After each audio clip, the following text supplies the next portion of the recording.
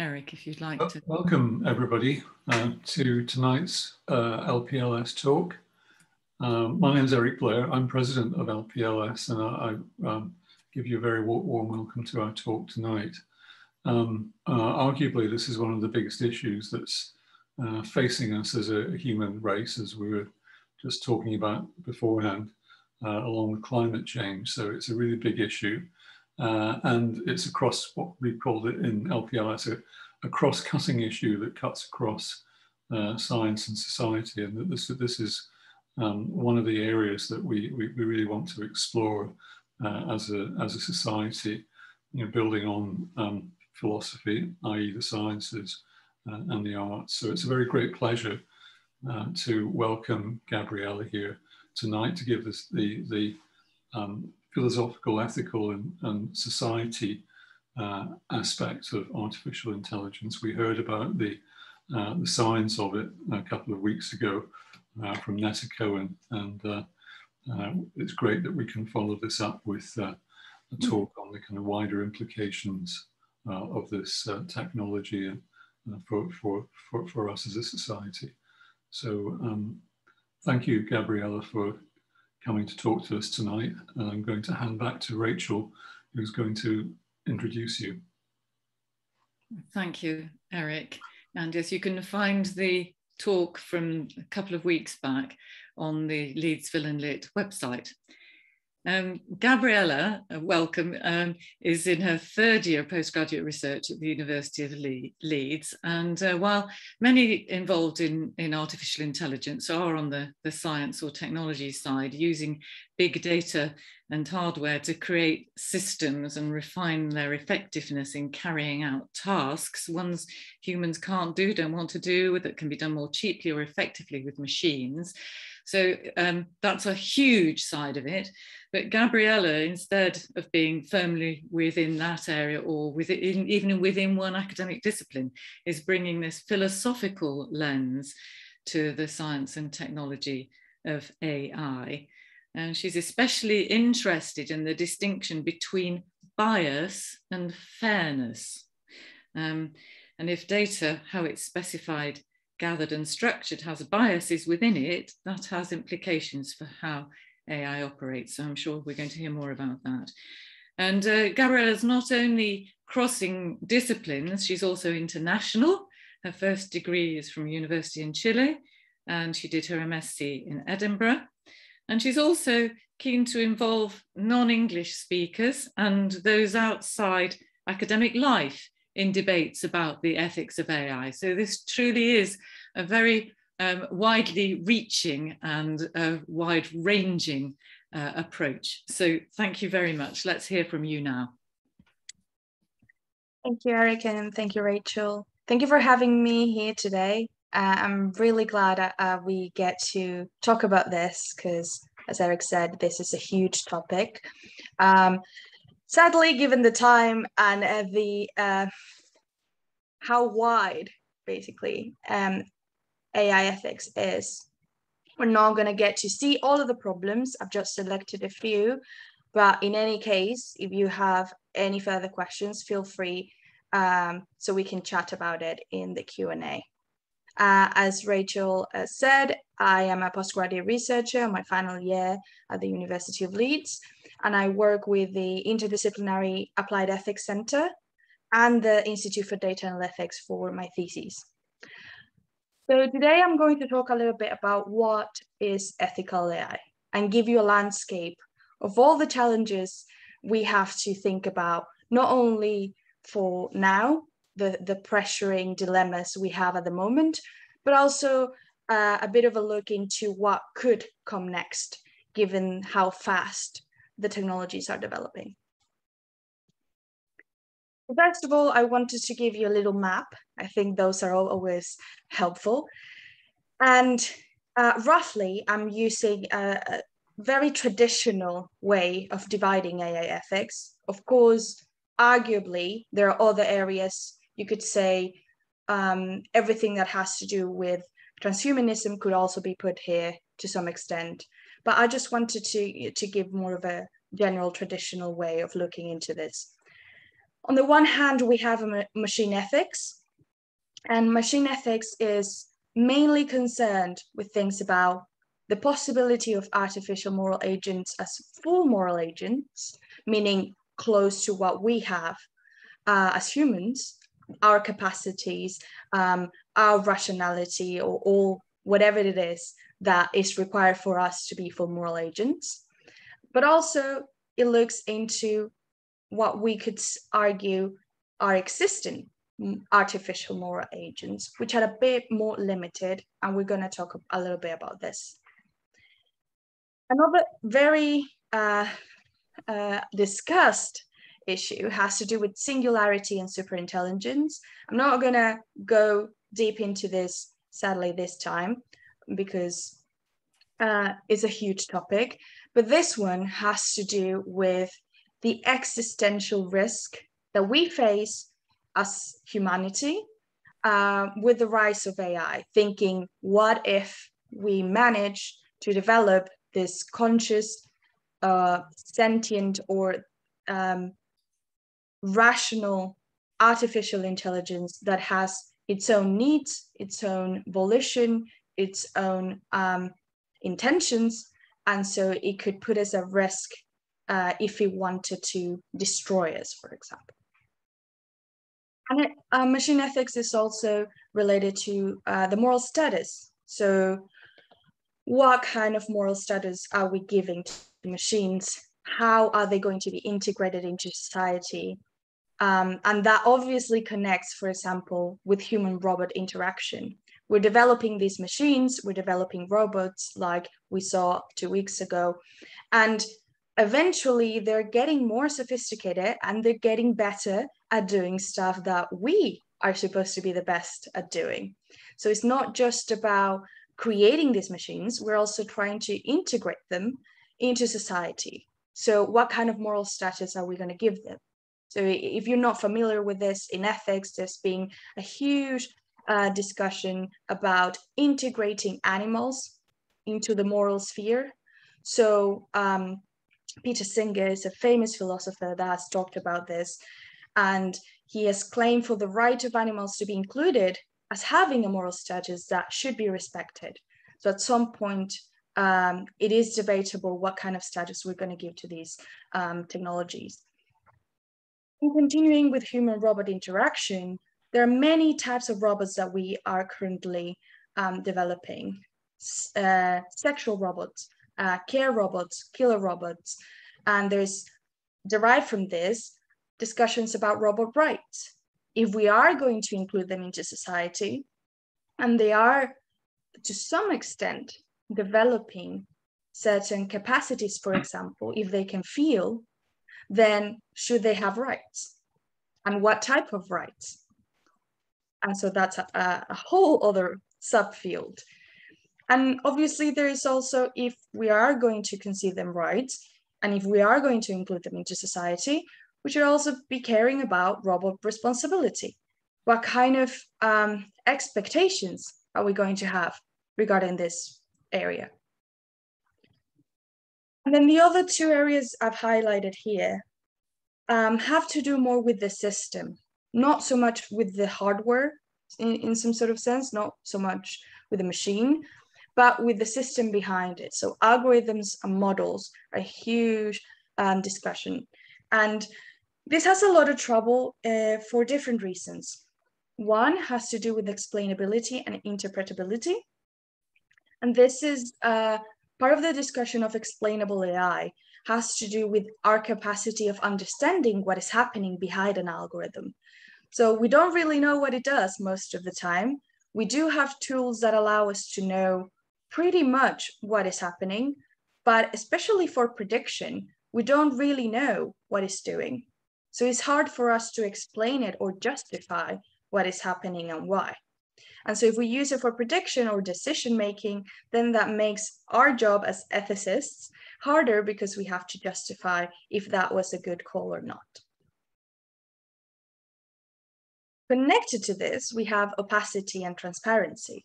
So it's not just transparency in terms of informing people about what kind of technology is involved. If you're using AI for healthcare, for example, what kind of machine or what kind of model is detecting a disease or making a prognosis, or what kind of robot could be operating on you. There is also a level of opacity connected to the systems that has to do with the level of transparency that we're able to expect or demand. And then obviously we also have epistemic and behavior manipulation that has to do with algorithmic inclusions into society. We are going to talk about this in just a little bit, and it has to do with social media, for example, and the use of algorithms to manipulate people, like it has been done for political purposes, economical purposes, and how that changes the fabric of society, what we trust and what we don't trust. And then data ethics, which is what I primarily work on for my thesis, has to do mainly with things about how data is handled. So if you think about AI, most people don't put it almost in the same subsection. It's not kind of like the same field, but I think it is to some extent, because AI works with data. AI needs data to function. It's the main source of power to some extent.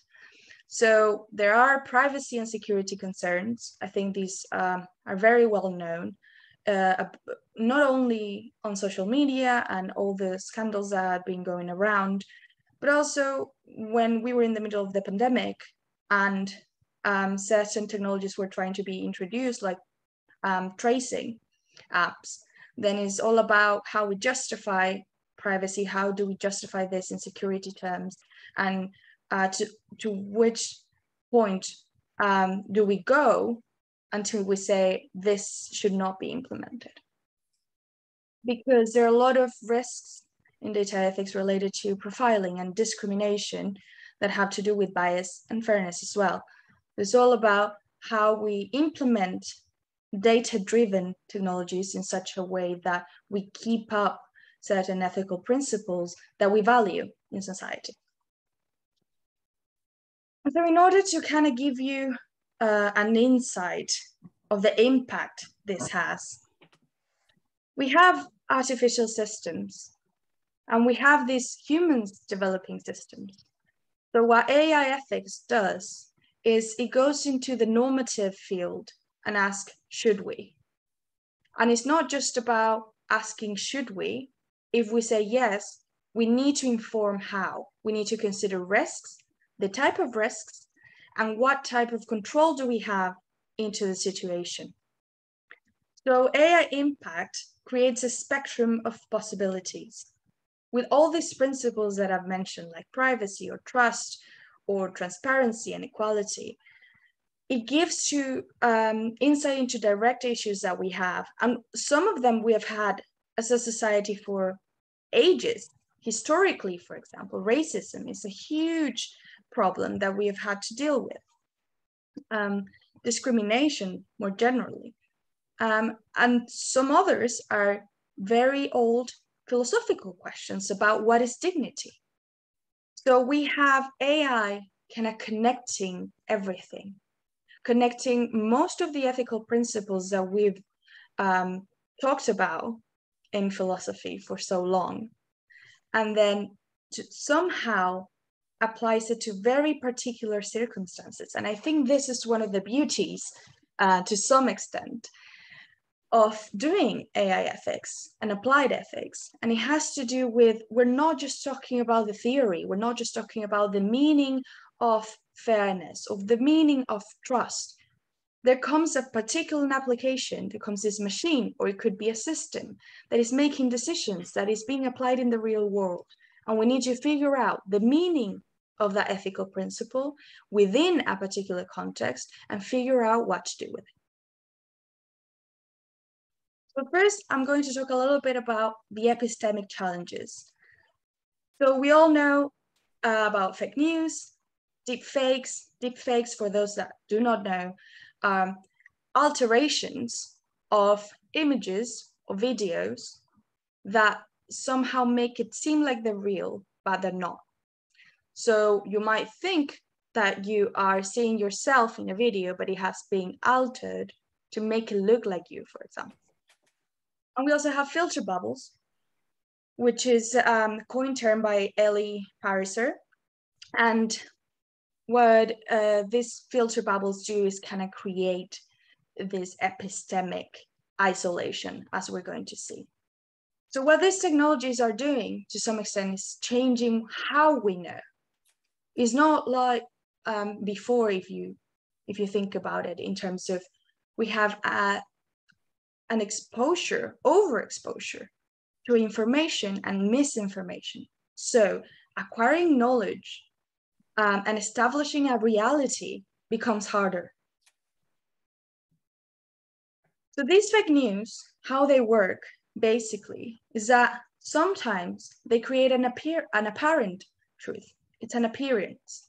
So it could be a mix of truth with falsehood, but there is also false and social satire. So it has to do with, on the one hand, something that is tricking you into thinking that this could be partially true. And so the other end is basically completely false, but is using sarcasm or some sort of satire to make it seem like it's real, but it's not based on any truth. What happens with this is basically we are building a pyramid for misinformation. We have a world based on links. So we prioritize content based on what sells, what is more attractive. We have a world based on likes. So we base our criteria for interactions on what looks better. So if something has more likes, we are immediate or more hearts, depending on the type of social media, or it has more views. If you're looking for a YouTube video and you see, oh, this one has more views, probably is better. And so we're tempted to create these personal epistemologies that change our discourse for cognitive interactions. So we have these social influences and we accept them as if they are part of what we have every day. So this is conflicting, especially for people that might not be as educated or familiarized with these dangers, and also with kids that are growing up with these epistemic changes in how they conceive reality. And how do these work? How do these deepfakes or filter bubbles work? On the one hand, we're big companies feeding us what they think or what they've decided through an algorithm to what it is that we want to see. And some people argue, well, this is great.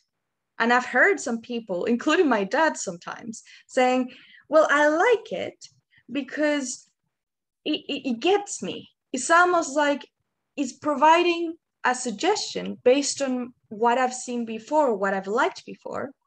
So I don't have to worry about it. I know that it's going to be aligned or personalized, tailored to my taste. And that seems convenient. And that's how most people see it when they don't think about it. But this is problematic, particularly when it's not just about a product. So we're not just talking about they're telling me to buy this type of sock, or this TV could be better for me because it has this particular feature. We're talking about this system of filtering parts of society happens with political ideas, with ethical dilemmas, with news, with how we see the world. And that's why it's conflicting. Because we somehow are put in this position in which we are forced to have particular behavior patterns. So we create this dependency on social media and other type of technologies because it seems comfortable. So we always use the same sources of information. You follow this page, you're used to getting your newsletter on the email, and you're like, oh yeah, I'm getting the Washington Post, or I'm getting BBC News, or I'm getting whatever it is that you prefer. And then we follow, we like it, it becomes more of the same thing. And this, obviously, it creates one side of a story.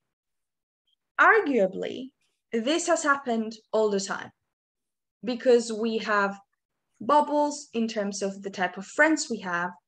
If we have political preferences, we tend to hang out with certain people.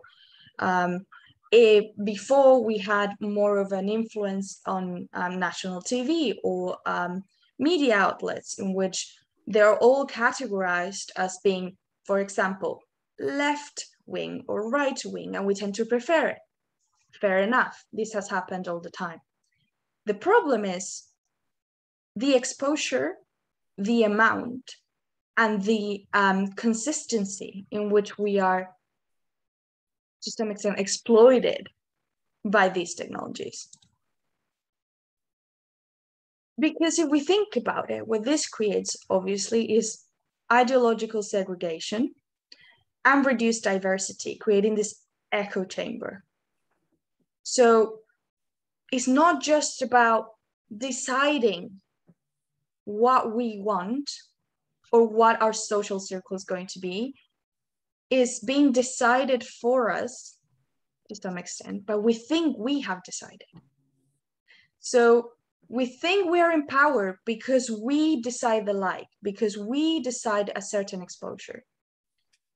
But actually how it works is that we are led to believe that that's what we want based on overexposure. So why is this conflicting from a philosophical point of view? Because it leads us to infer truth from false premises.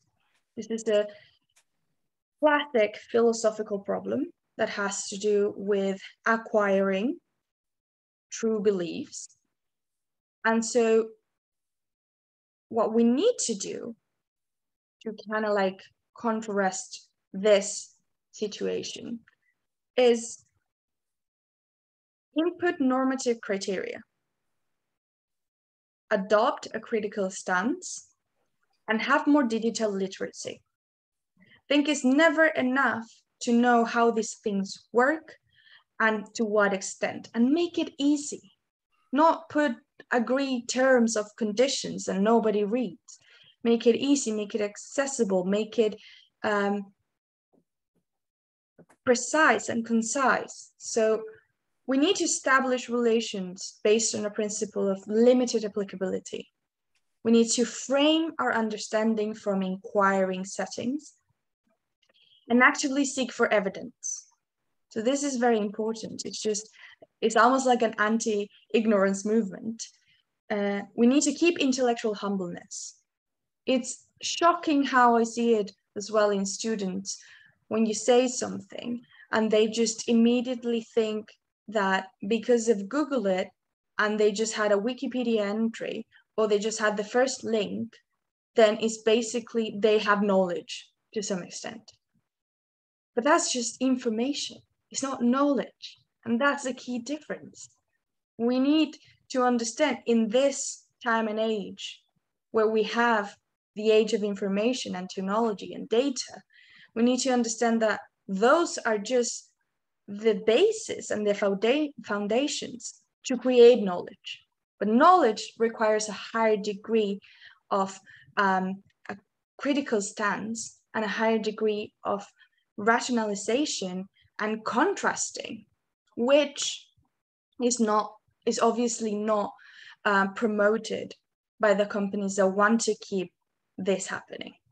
This is one of the sides of ethical AI that has to do with how do we manage, how do we educate people to really take ownership and to some extent realize that they are the ones that are making this happen and they can fight back, if that makes sense. Other type of challenge that we have in AI ethics has to do with design. So we're creating all of these technologies, but when they first started happening, when machine learning exploded, because it's a very old, like Netta said in the previous session, it's a very old technique, but it's just in the last few years with big data and more fancy tools, it exploded into this thing that we're creating almost everything that we like without really thinking about it. A lot of the problems that have to do with design are related to discrimination and privacy. So I'm going to give you an example in chatbots. This ended up with issues about racism, sexual harassment, gender bias, and personal data.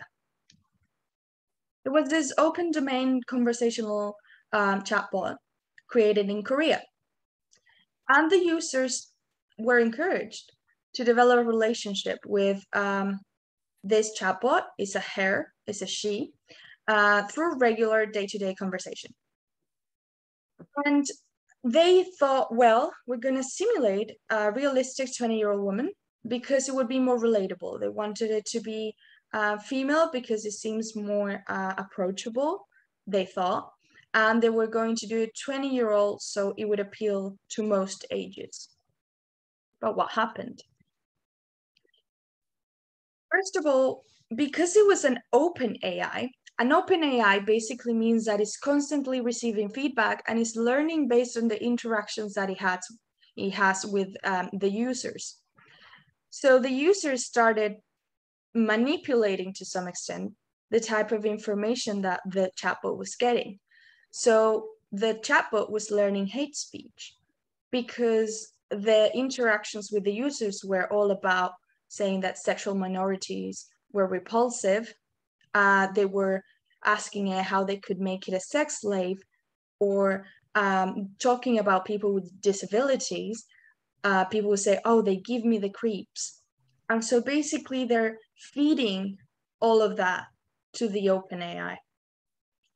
And this created this almost like a lesson to some extent to how design can not only change how the technology interacts with society, but also to bring the best or the worst from the users. And at the same time, not only this was happening, but also there was an issue with data privacy. So they failed to remove some personal information, depending on context. So the chatbot was exposing names, locations, or relationship status, and some medical information. So we have two of the main issues that have to do with AI and data here. One has to do with the manipulation so that we see issues of fairness and discrimination replicated into the technology. But also we see problems that have to do with security and privacy in not handling the data appropriately. So what this gives us is an insight into, and I love this phrase and I always use it, is that data do not speak for themselves. They need a context, they need a purpose, and that's why design can be a game changer. Because we're not just designing a technical thing. It's not enough to know if it works. It's not enough to come up with the most perfect output if that output is not working or is not tailored to understand and be associated within society. So one of the challenges with design has to do with how do we think about it. This is an example from Caroline Criado Perez, and she's a Brazilian-British feminist activist, and she has a wonderful book called Invisible Women. And in that book, she kind of takes us to all the data gaps we have in history. and how females have been, and other minorities, but primarily females, have been completely dismissed from design choices historically. So one example is this restroom. We see all the time that there is always a bigger queue in the female toilet rooms.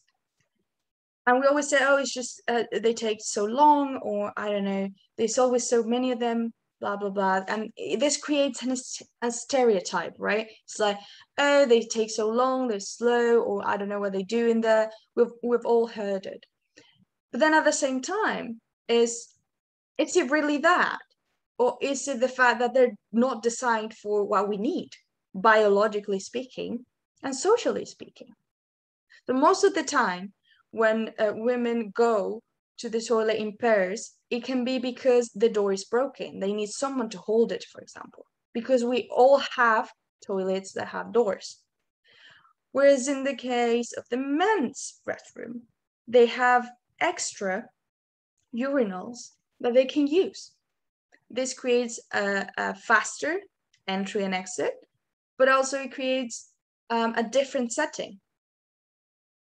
So this makes us question, why are we designing it this way? And it works both ways. Why is there always a changing room for babies in the women's restroom, but never in the men's? Why are we missing? And this also happens with AI. So if we think about voice processing AI systems, female voices are less likely to be accurately processed by AI assistants because they're trained on male bias data. So they've used a lot of the data to contrast or to train it, and the frequency that female voices have on average is just not as deep. So it makes it harder for the AI to assist us or to understand everything, or to get a cue that we're talking to it. And this obviously, and I think this is extremely interesting because it's a perfect example of how something that seems so trivial, and that is a feminist staple of how during history there's been a constant discrimination and inequality, is being permeated into AI. So in this book, Invisible Women, Caroline says, the excuse I came across most often in the course of writing the book was that women are just too complicated. This excuse appeared in fields ranging from economy to travel infrastructure to medicine. Women's working lives are too complicated, our travel patterns are too complicated, our bodies are too complicated. And instead of engaging with that complexity, researchers prefer to exclude half of the world. They choose to save money rather than to save women's lives. I think this is critical because we are at a point in which we're creating these technologies, and we should be thinking about this as the first question. We shouldn't be thinking, is this possible? Can we build it? We should be thinking, is this morally desirable? Should we build it this way? It's a conjoint preoccupation. We shouldn't be just thinking about technical feasibility, but moral desirability. And for this, it's so important to engage with complexities, to establish inclusive and ethical teams, and to design a product for real diversity. And real diversity might look different sometimes, depending on where you are or what you already have. And this is why it's so important to have these different views from different contexts. And like Rachel said, different international perspectives, people from different experiences that can come up with niche solutions for very important problems. So for this whole design issue that we have in AI, there have been a lot of suggestions of how we can help managing this issue. And one of the things is having ethical and responsible design. And for this, there are a lot of principles that are considered, but basically I'm going to look into 6. Flexibility. Flexibility has to do with the aims and goals. We need to understand that if we create, for example, an AI system or an algorithm in Europe, and we intend it to be used worldwide, we need to have enough flexibility in how we put the applicability and the theoretical goals that this system is going to have, because cultural differences and legal differences are going to make it different in South America or in Asia or in Africa. Principles. Principles should guide theoretical aims. And this is really important because I think one of the, and this is a personal perspective, but I think it's shared by a lot of other academics, is what we've done so far in trying to integrate principles, ethical principles into these technologies is very like top bottom, is about, oh, we've had these discussions in philosophy for so long, let's try to apply them, AI should be fair. Okay, but what does that mean? What does that mean to the person that is building the AI? What does that mean to the person creating the algorithm behind it? It's difficult because sometimes we forget that this is pure interdisciplinary work, and we need to come up with conceptual bridges that allow us to have those discussions and understand that their side is equally important to ours, and try to find a context in which it applies. And that's the next one, context. And it's informed by external theory. We're not designing robots, and we shouldn't design robots or design AIs in isolation.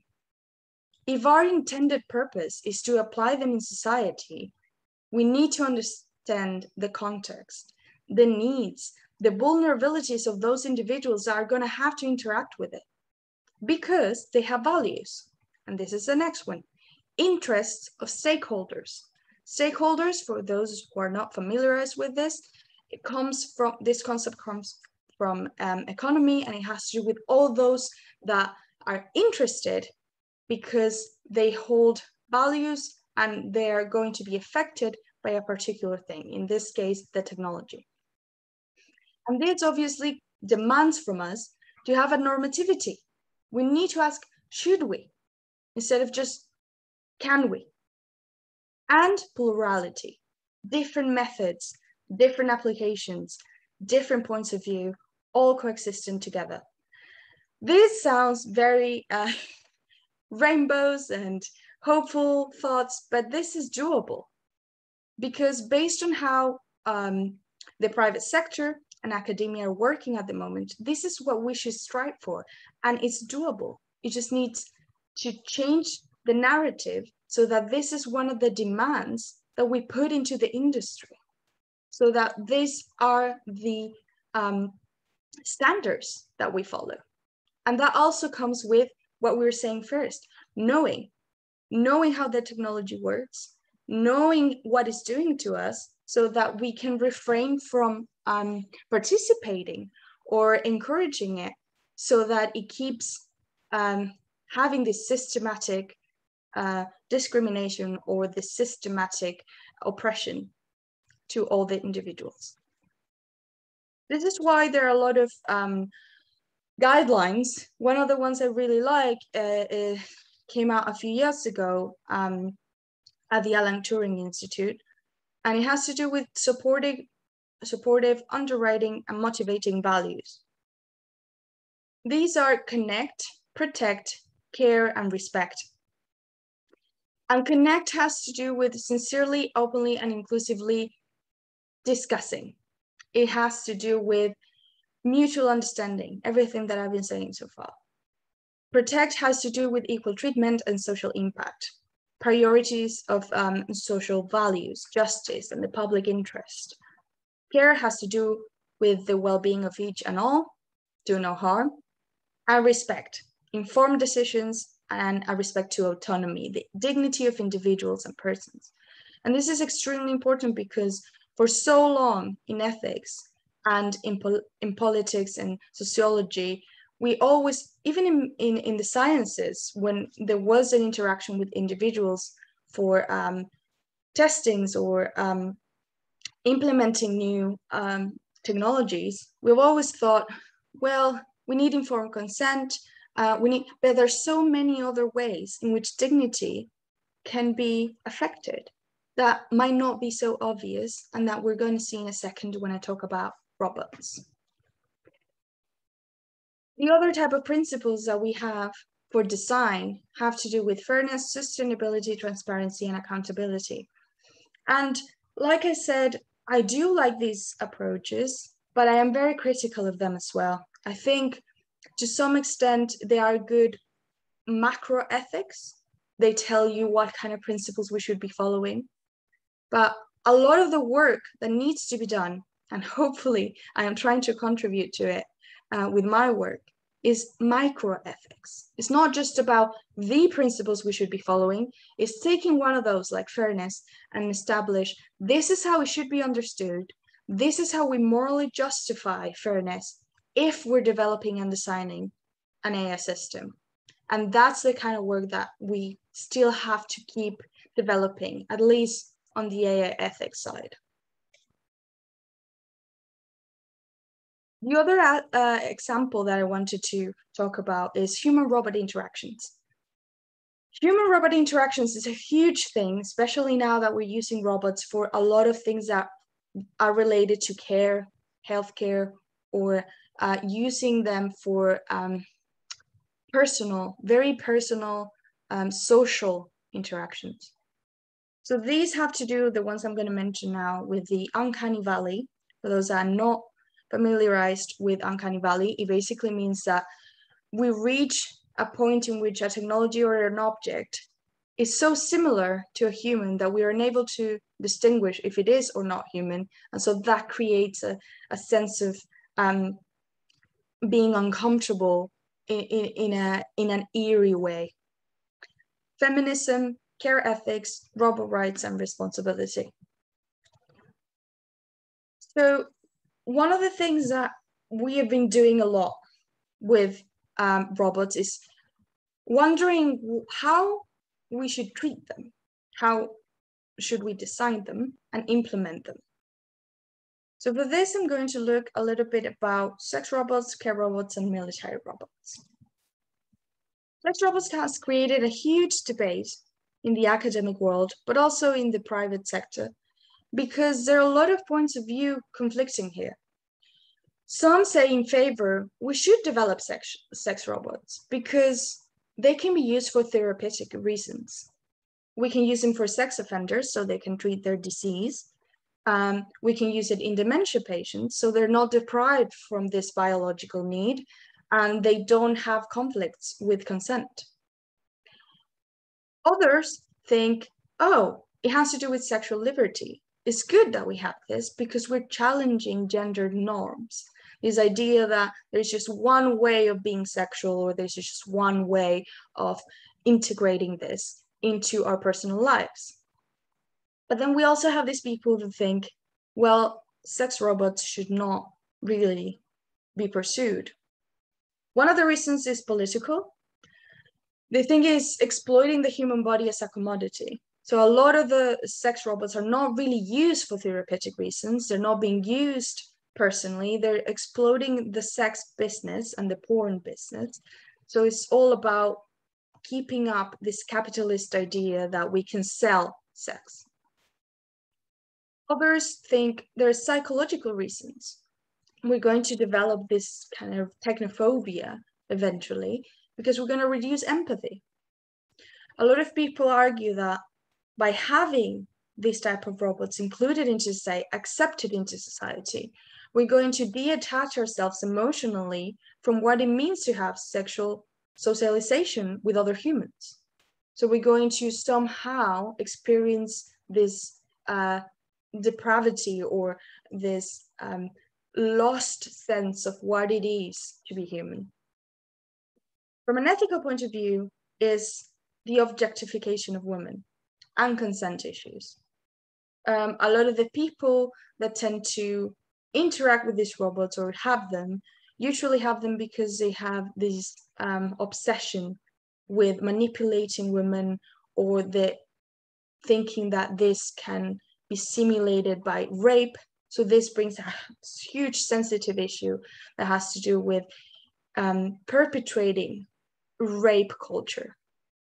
And there are also social points of view that have to do with impact and change in the social fabric of human relations, which is a bit of everything. The debate of care robots is a bit different for obvious reasons, I guess. The thing with care robots is we have three options here. We can develop care robots that are considered as tools. Others are considered as social tools, and others are considered as companions. We consider them tools basically means that they do things for us, but they tend not to be anthropomorphized, or they tend to not be reflecting any type of other humanistic traits. So they're just considered like a mouse or a phone or any other object. Social tools. Robots as social tools has to do more with this idea that they interact with us like a chatbot, or your Alexa at home, or Siri, or on your phone, and they tend to look after you, and you can interact with them in a more of a normal way, if you want to say it like that, but with very specific limitations that might not let you think that you're necessarily involved with a thinking type of robot. You can realize that they're just limited machines.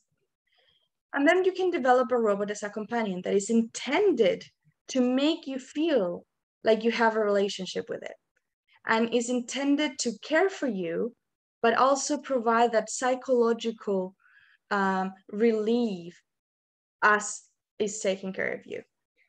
And care robots are mainly being developed for people with cognitive issues, emotional issues, and especially for patients with dementia or physical limitations, so that they can be included into their homes and they feel accompanied or safe in the presence of the robot. And obviously this has huge implications, including safety. So because they're designed mainly for people that could have limitations to move around, then you have to design them in such a way that they're safe and it won't be a hazard for people that cannot, for example, move out of the way of the robot very easily, or that they cannot really pick up the robot because they're in a wheelchair. Another issue has to do with deception. And this is interesting, and it can happen a lot. And it has to do with misunderstanding the capabilities of a robot. It can be very easy for us to attribute capabilities that they don't have, especially if they look human or if they look like animals. So if they look like a little pet, we're going to be tempted to treat them as if it was a pet. And a lot of people, if not most people, treat their pets as part of their family. So that can create this idea that they're able to do more and they're able to care more than they actually can. And obviously this can create frustrations, especially with patients that do have a problem understanding those limitations and creating this reality in which they think they have a friend or a proper companion when actually it's just a very limited machine. This also kind of puts another risk on the table that has to do with dignity. So there is a risk of patronizing and infantilizing people, especially when they're in their third age, because the robot could almost like treat them as a child. So it has to be designed in such a way that you uphold the dignity and the proper interactions that you should have with that person and that patient, depending on the needs that the patient has. Another type of risk has to do with isolation. So the replacement of socialization, because they become so dependent on the robot and the type of interaction they can have with it, that they forget how it is to interact with real humans.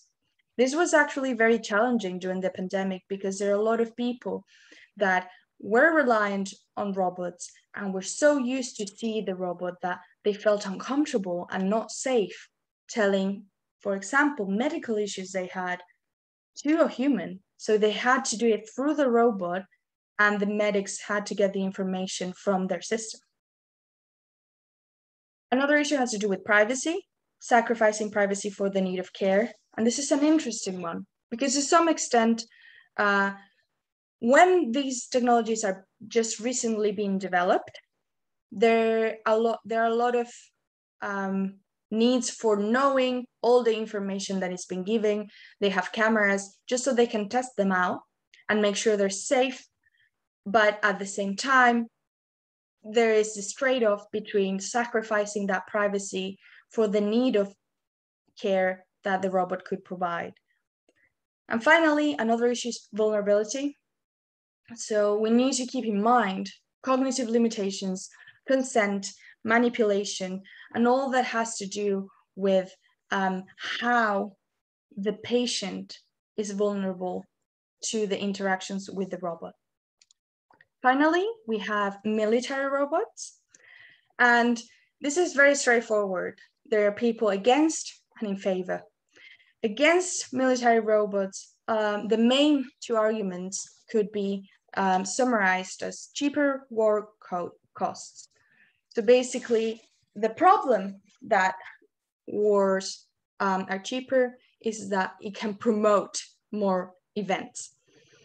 And on the other hand, we have killer robots. I'm sure you've all heard about this.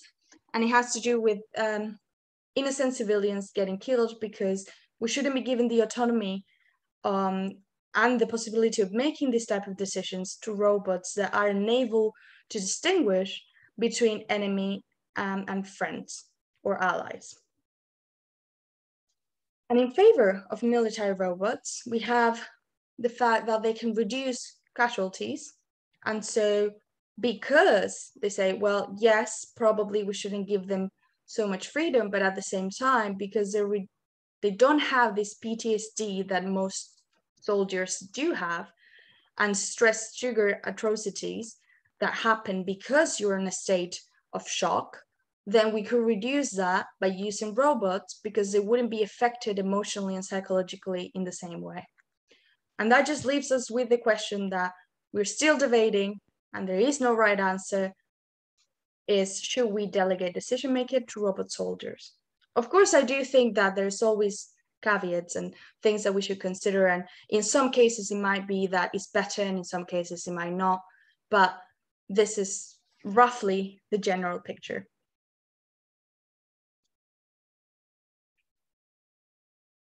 And finally, I want to end with just commenting on the possibility of artificial moral agents. MAAs are a challenge for moral philosophers and obviously for people developing or trying to develop these technologies, because as of now, there is a consensus that there is no such thing as a full ethical artificial moral agent. But of course, we're wondering about the future. And this is something that is almost inevitable when talking about AI. And this just does not happen to, you know, people that do not work in this area. It happens to all of us that we think, but what if we manage to make it reach this point? And one of the things that happens with artificial moral agents is that we currently have this idea that their AIs are not moral agents. Most philosophers would tell you, yes, they are, but they're just limited moral agents. So they can be implicit ethical agents, which means that they have internal functions that show ethical behavior. So for example, they, in a very basic way, an ATM, for example, can give you the right amount of money, and so upholding this idea that you're getting what you should get. Implicit. Explicit ethical agents follow ethical rules through formalization. This is a bit more complex, and it has to do with how we encode certain ethical principles. So we can encode through consequentialism or a deontology, so rule followed or based on the consequence, and we try to put it into the system, and they would say, well, they have followed the rule. They're explicit ethical agents because they've been designed to perform under this particular ethical view. And then the one that everyone's wondering about is full ethical agents, and it has to do with the agent's beliefs, desires, and there is a list of potential things that we think should be necessary to develop a full moral agent, but obviously there is no way of proving it yet, because these are the things that we recognize in ourselves, and because we are full moral agents, we think these are the things that should be put into the AI.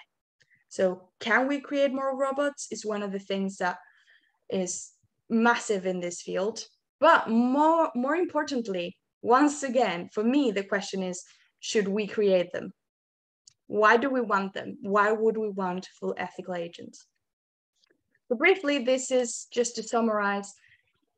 What is AI ethics? It's a very vast field, and the challenges of AI ethics are constantly being updated. So we need to be on top of our game, but also we need to always be aware that this is just constantly changing, and therefore there are no real solid definitive answers.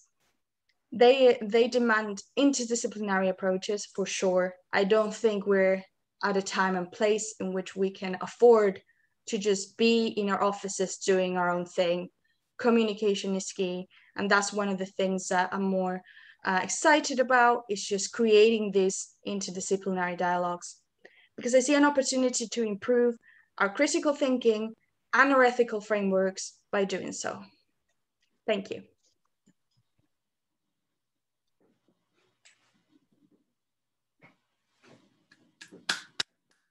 Thank you very much. Thank you. I've just realized my camera is not, it died. But we could still hear you perfectly well, fortunately, Gabriela. Okay. And I didn't think it was sensible to interrupt, given that, you know, the sound was perfectly good, and we could still see your lovely image. So there we are. Great. Thank you very much indeed. Let me just remove the pin so we can get everybody onto the screen who wants to come in. Now, if, you're very welcome to put questions or comments into the chat, or to you know, put your hand up and actually say that you would like to ask your question or make your point in person. I wonder, Eric, do you have something that you would like to kick off with? Well, I just wondered if all of this, there's all these considerations, does it give us more of an idea what it is to be a human? That's an excellent point. And I think that's one of the beauties that I've realized studying and working on this, is that it takes you to that place in which we're trying to replicate to some extent, or to realize what it is to be human. And it challenges us because we realize we're not really sure. Yeah. If you think you're trying to design this thing because you wanted to integrate it, you want it to be more human, value-based, or more human like, but then you realize, what is it exactly, the essence of being human? Is it just the way our biology works? We try to imitate that with robots. We try to imitate movement from animals. But then we realize, oh, it might be that there is something else. What is it, something else? Can we measure it? Certainly not. And so it takes us, I think, to that basis of philosophical thinking, back to the Greeks in ancient Greece. And it takes us to almost question what it is that it means to be human. And I think it's beautiful to some extent, because it connects us to fundamental questions that I think at least sciences in general, after the Industrial Revolution, were a bit more prone to results and forgot about how science was based on all of these questions. And I think it's beautiful that we're connecting again, for sure. Mm-hmm. I mean, there's all of this lead to dystopia. I mean, there's a book, a novel by Kazuo Ishiguro, came out recently called Clara and the Sun, which I actually found quite disturbing in a way. It was quite a dystopian vision of the relationship of robots and humans. And is it destined to go wrong, do you think? Yeah, this is where I have a lot of debates on coffee breaks with colleagues and professors. Personally, I do think that it could go wrong, mainly because of ambitions that are misplaced. And that's why my main goal, I guess, as an academic, is creating dialogues so that we are very careful, not only in the type of thing that we want to create, but also considering what type of thing we might become if we create those. And I think if we think about it, the type of technologies that we're able to develop at this time and place, they're allowing us to do things that that seemed like sci-fi 20 or 30 years ago. So I think that it is possible, sadly, but at the same time, I do feel kind of like a sense of moral obligation to discuss this so that we, at least, if we decide to go that way, we're doing it because we have considered all of the options and not because we were not careful and prudent enough to do otherwise. Yeah. Can I also ask about how robots interact with each other? I mean, do you envisage a separate and parallel society of robots? It's interesting because the way I see it is, if we indeed come up with a way that allows us to develop, for example, artificial moral agents or artificial agents that have a level of consciousness or rationality, so that we consider them and they consider themselves an entity, an autonomous entity. I personally believe that the best way of achieving that is going to be through evolution. So replicating some sort of evolutionary sense into the machines so that they have the ability to create goals and create ambitions by themselves. Obviously, this is still a speculation, but let's say that that happens, and let's say that that's possible. I think that the type of morality that we're expecting these machines are going to develop is not necessarily going to look like we think it's going to look, because the basis for our desire is, and I personally think this is we're subject to our passions in a very human sense. We are slaves of the passions. We are biological beings. We feel these emotions. So whatever it is that these machines are able to feel or think is going to give them a different perspective of what it is to be moral. It's not necessarily going to be the same thing as us. So I think it would be interesting to think what kind of relationship they build amongst themselves, what kind of society they would be able to create, because they are going to be based on different values and different experiences. So I do think they are going to create a completely different set of ethical principles, for example. That's fascinating. So what about other people? Do people have questions here? I'm just keeping an eye on my chat, on the chat here. I don't have just any. About, people not being able. One of our yes. attendees can't seem to activate the gallery view or to put video back on again. I hope that Yes. you can. I mean, I think you're allowed to put your video back on now. Peter Reynolds. Well, I can certainly see you in gallery now, Peter, if that's helpful for you. There we are. Yeah. You think you've got it? I can ask you to, and I think I have to ask you to unmute if you want to. I have to go through and do that now. Okay. Did you want to ask a question, Peter?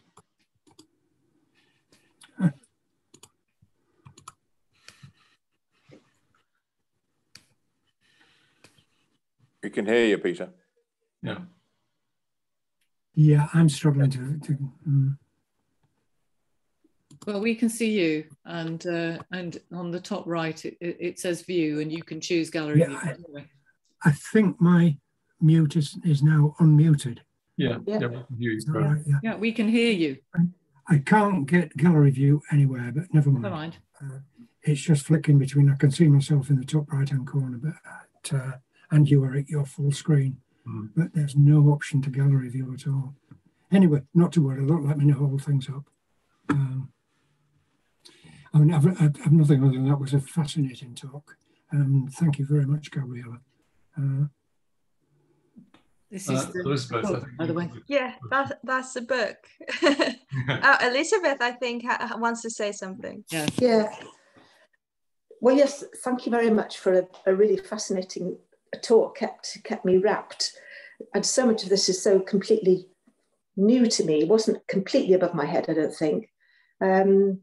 When you started at the beginning about, I couldn't believe that all these people, because, you know, actually, because I don't use it, it seems so strange to me that they actually take any notice about how many likes or something people have had. Now, I make quite sure that nobody tracks me, never.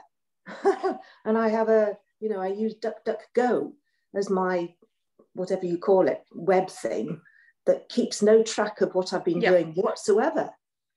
But my question really is, you finish by saying, you know, should we create moral robots? Quite right. But what are they for anyway? What would anybody want one for? What would they do? You've talked about the different categories. Are you saying that those different categories might become moral robots to do that work, or that, you know, separately we'll have robots who can decide moral issues? It lost me a bit there, please. Yeah. So thank you for your question. So the possibility, the examples I gave are basically things that already exist. We have military robots, we have care robots, we have all of that. Now, the pursuit of the development of artificial moral agents could be applicable to those, and is in itself a different thing. So it's something that, and this, I always question myself the exact same thing that you're saying. Why would you want one of those? Some people think, well, if we are faced with a moral dilemma, for example, or if we are going to apply care robots to take care of patients, and they find themselves in a situation they have not been programmed to do, or it's just completely novel to them. Some people think, well, it might be better to have this type of agency included into the robot so that it's able to actually make these decisions by itself. And okay, I kind of get it, but I still think that if that's what you want to do, you should still have like a level of limitation. I still think it's possible to apply that in such a way that you don't make it a completely autonomous being. Yes, right. That pursuit of that idea that we can create AIs that are able to think by themselves, I think has been driven by the naive kind of hopes and dreams that came with like 60s and 70s sci-fi, and this whole idea that we should be able to create something like that. But I just keep questioning myself, if you're not able to provide me enough justification of why we should need this, or what we should actually benefit from this, then the mere capability of doing it doesn't seem to be enough to me. Yeah, absolutely. So following on from that, Gabriela, how would you then perhaps build in a threshold beyond which a robot would have to stop trying to make decisions and actually refer to a panel of either real people or a mixture of people and robots before? That's interesting, because that takes us to the whole robot rights thing. So because people are already thinking about, hey, we're trying to develop this, It might be that if they achieve even however limited level of consciousness or level of autonomy, it might be that they feel overridden by our limitations. So it's what kind of rights should we give them if we give them the power to be autonomous? And that creates a whole other problem. It's just like a complete rabbit hole that you just keep going into.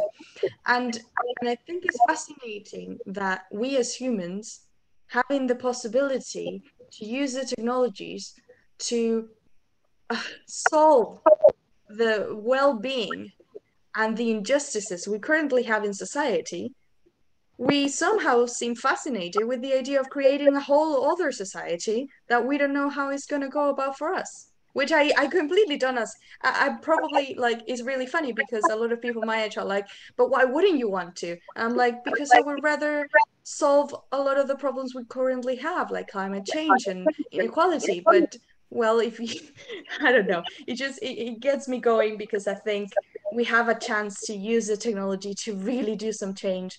And I just see ourselves getting into the same type of mistakes we've done before with nuclear bombs or this kind of like scientific achievements that we want to prove ourselves, but at the same time we're destroying ourselves. I think that's right, and it also connects to the point you made about microethics, how the principles, that's not enough to list the principles, they have to be properly integrated into the way you design the robots and how they go about doing what they do. And isn't there always going to be the temptation? I'm sorry if the sound is peculiar, it is to me, but anyway, I hope there's not feedback for others. There's always the temptation for people to try to use tools for power and money. Rachel, sorry, I think it's Ma who's not muted, and it's cutting through. That's it. Yeah. Okay, thank you. I was wondering if it was, but I didn't want to be too like a robot, deliberately cutting somebody off. Right.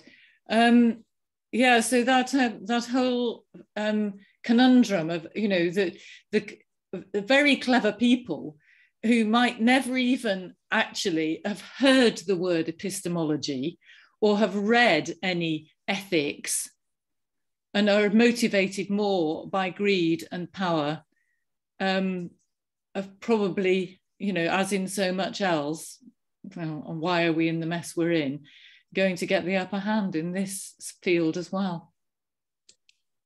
Yeah, I think that's one of my main criticisms, and that's why, like you mentioned at the beginning, I'm interested in trying to create instances in which we can talk about these things and make it accessible for the wider public and from people from different, for Spanish speakers particularly, because a lot of the debates that we're having obviously are Anglocentric, and that leaves what more than 0.5% of the world.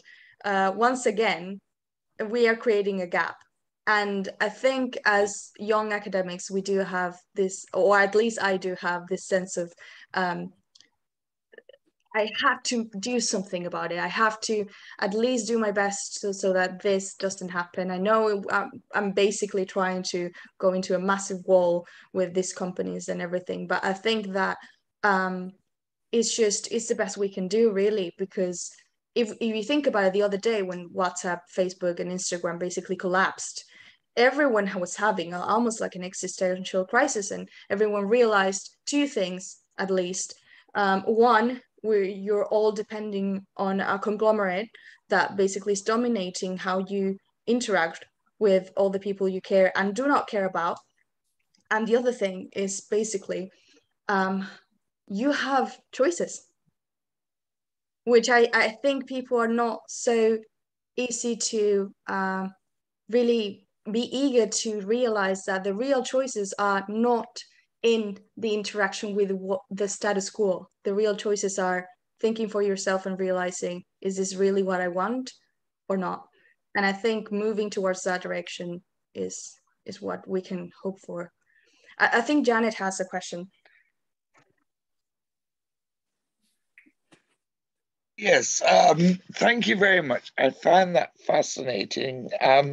But like Elizabeth, there were times when I thought, hang on, can I follow this?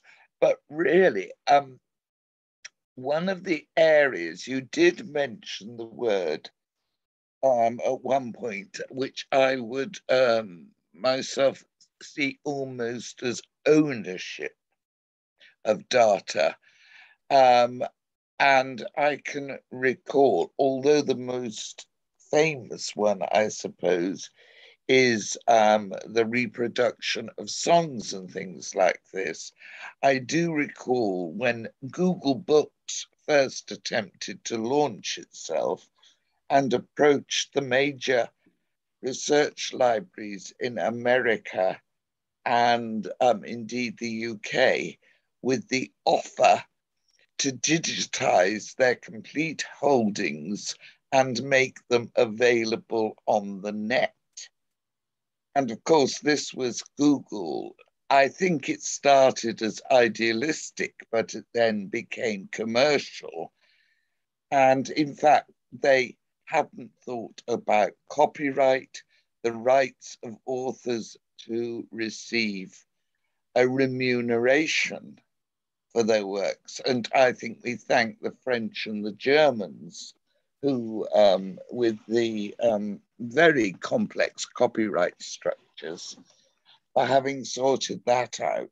So and I'm sorry, I'm not talking about physical robots, but I do wonder, copyright is limping massively behind, and who owns the copyright in data sets is one of the issues which still isn't founded. So is this an underlying sort of principle somewhere in your tremendous mapping of the dangers? Because I do see that idealism, just because we have all the internet or all the artificial intelligence, which enables us to do so many things we couldn't do before, but who owns data? I mean, thank you so much for this. And you're spot on. I think one of the biggest problems that we have with this is that we have massive companies owning data sets that then become this kind of currency that they can use for power dynamics in society. Just think about it, how it affects the development of all the important type of technologies. So let's say that you want to develop a kind of watch or a tracker for any cardiac events that you could have. So you can wear it and it's like this new technology you're testing. Then you're going to have to get data sets in order to test based on any kind of cardiac information for different people. So on the one hand, you're going to have to be, okay, do I gather it myself? If you're in an institution that doesn't have access and has not paid that wall, then you're going to have to be like, okay, this is owned by the big companies. I'm going to have to somehow fund this because I cannot acquire it myself because I don't have the resources. Then you have to go to them. And then they're going to be like, okay, but in order to get this data, you have to follow this protocol and we have to be acknowledged as part of, and that already creates, there are the intentions behind this. We're not really trying to make it open in such a way that we allow technologies to develop, but we're putting further walls to make them happen. So we have two issues here, I see. One would be that one, which is basically putting political or economical reasons above the actual development of scientific progress, which I think is just a problem that we have had for years, but that now is just increased based on the dynamics of these new technologies. And the other problem has to do with copyright and who owns the data.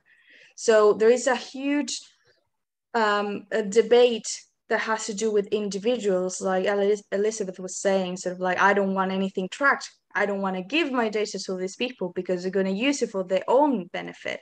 So this is this whole movement that combines legality. So how do we make it so that data privacy and data sets are protected in such a way that not everyone can access them?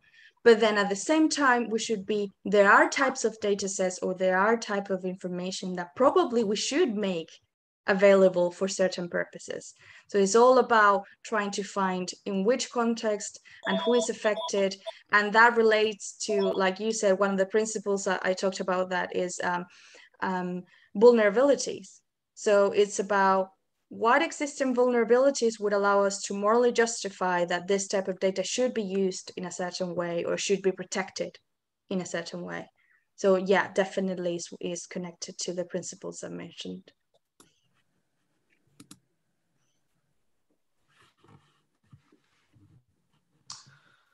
Okay, folks, I think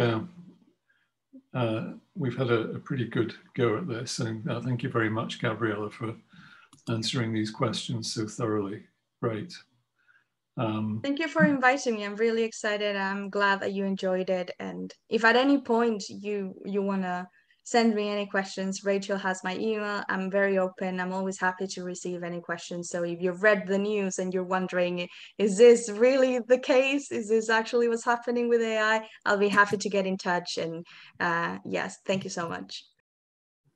I'm sure that there will be people from the Leeds Phil and Lit who'd be very pleased to be involved in any sort of forum that you might want to convene, or recruit other people, you know, into a forum beyond academia, you know, to debate further on these matters. It's all absolutely fascinating. Thank you so much.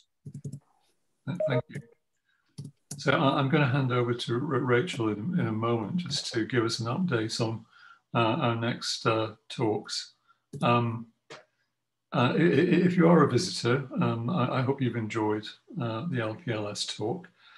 Do have a look at our website, leedsphilandlit.org.uk, where you'll see much more about us and what we're doing. You might even like to join the society. It's very modest. If you're 18 to 25, it's free. Or you might even like to leave us a donation. That's all possible on the website. So thank you again for everybody for attending tonight.